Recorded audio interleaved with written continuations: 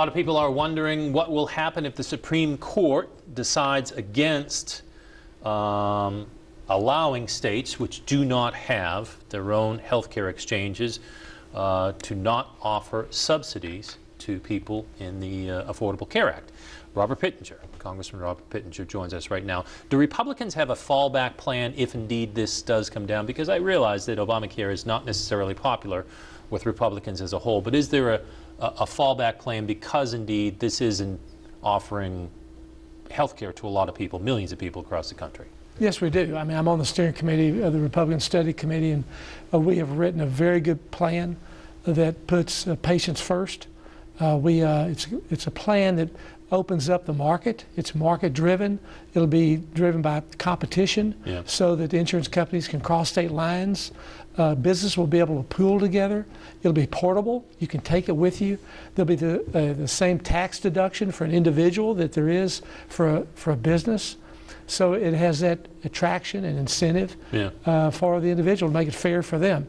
Now, so there's many parts of this that really are going to make it more attractive. Is this a plan that has been around it's been around for several years now, the proposal? Is that correct? Well, we've amended it and we've adapted it. We've looked at the outcomes of the Obamacare plan and what's happened.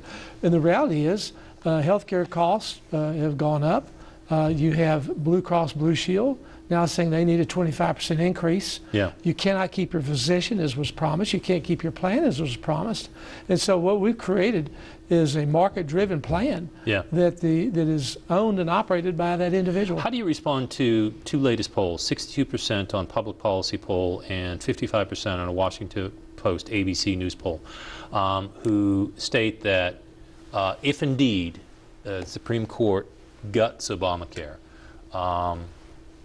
that the majority of Americans, that percentage of Americans, would like the Republican-controlled Congress to fix healthcare.gov, the existing Obamacare model, and not implement something else? Well, they don't know what something else will be. Let's show it to them.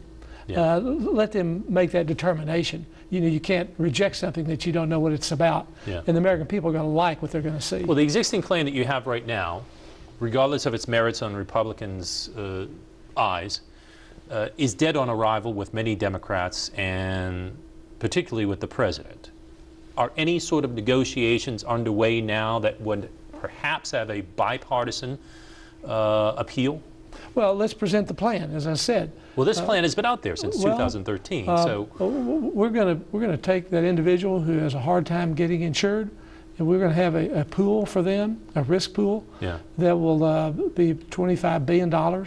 We're going to have a pool of $15 billion to do research, to identify cures for the major diseases in this country, incentivize people to go and find these cures.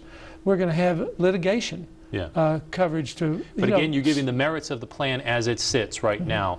I'm asking, is anything in the works with negotiations with Democrats and the president to perhaps come up with a fix that will be acceptable for all? Well, there's timing and everything. Let's roll out the plan. Let's give the American people a buy-in to that plan so they know what it is, and then we'll be able to present that to our colleagues in the Congress. You get the last word. Congressman Pittenger, it's always great seeing you. Thanks for joining us. Good to see you. Thank you. That's our conversation for today. We'll be right back.